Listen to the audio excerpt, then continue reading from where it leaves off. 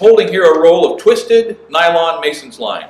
This stuff is cool. Did you know that it will saw its way through a PVC pipe?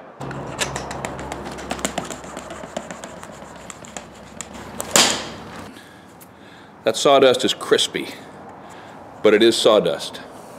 That's fine on a half-inch diameter PVC sprinkler pipe, but what about a real pipe? What about a 2-inch ABS drain line that you've uncovered below the grade and you've got to cut it? The string doesn't care. Watch this.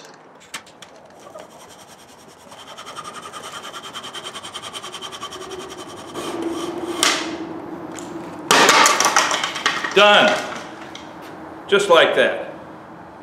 So the nylon string is cutting the plastic product with a combination of heat and abrasion. The heat is generated by the friction. The friction is ensuring and sort of amplifying the abrasion. You may be able to see that these pieces of sawdust, if you will, are refused, melted back to the edge of the parent stock. Heat and abrasion. Let's see how it does on a half-inch diameter nylon rope. Easy. Let's try it on this one. Another nylon rope, considerably bigger, fancier color. Oh yeah.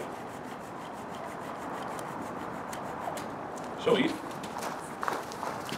I doubt there's much of a functional limit to the size of the nylon rope that could be cut like this. So there's another thing that this mason's line is good for, and that is creating a connection with your grandkids. Learn some string tricks, Grandpa. Jacob's Ladder.